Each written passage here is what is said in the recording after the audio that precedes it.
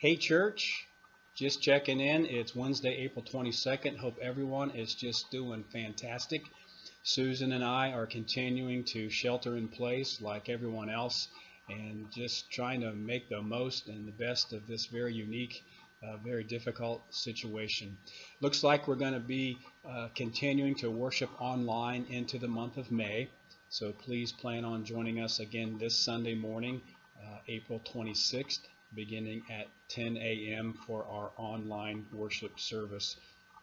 Plan to get back into the video files and find another anthem from our choir from the past. Got a lot of positive feedback about last week's service, so I think we'll have another nice experience worshiping online this Sunday, so please plan on joining us. We're going to start a new series on Ephesians chapter 5. And I've entitled it Plan B. And this week we're going to talk about imitating God. Paul says in Ephesians chapter 5 verse 1, be imitators of God. As dearly loved children, live a life of love as Christ loved us and gave himself for us. So please plan on joining us this Sunday again at 10 a.m. for our online worship service. It's the best we can do. Hey, I want to challenge you this week. If you haven't figured out how to use Zoom or some of the other video chat applications, I encourage you to do that. If you're not already doing it, figure it out. It's pretty simple. If you need some help, give us a call. We'll try to give you some tech support.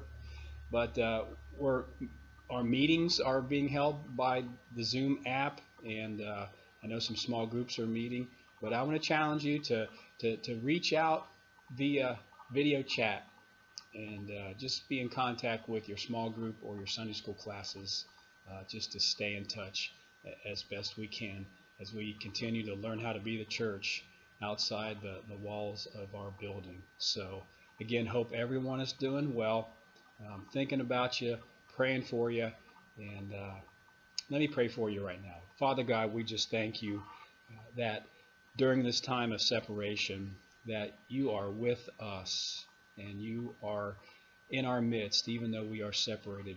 I just pray for my brothers and sisters, especially those who are just maybe struggling, maybe they're down, maybe their spirits need encouraging and lifted. And I just pray, Father, that your Holy Spirit would come alongside of them and comfort them and encourage them.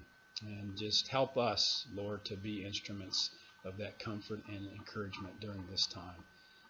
Continue to help us to be the church, even in these very extreme situations.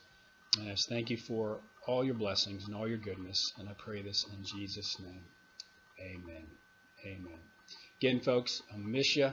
I look forward to seeing you all face to face.